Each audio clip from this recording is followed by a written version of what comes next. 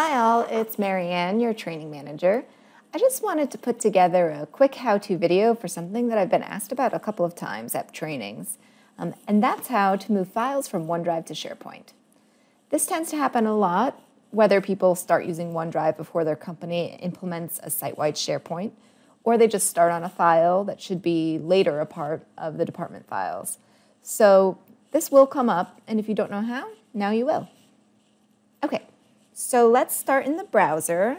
You want to navigate to where the file is in your OneDrive. If you're not sure, go to office.com, sign in, click OneDrive, and then search for your file.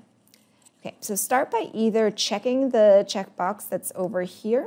This will bring up a bunch of options at the top, including Move To, or you can do the ... and then from here, click Move To. This will bring up a navigation on the right-hand side. Then it's just navigating to the site you want, and then the folders you want, and of course, then the subfolder within that folder. Then click Move Here. And now the file's been transferred. And this file will now be accessible to anyone who has access to that folder, so keep that in mind. The other way to do it is if you have your OneDrive and SharePoint synced to your computer.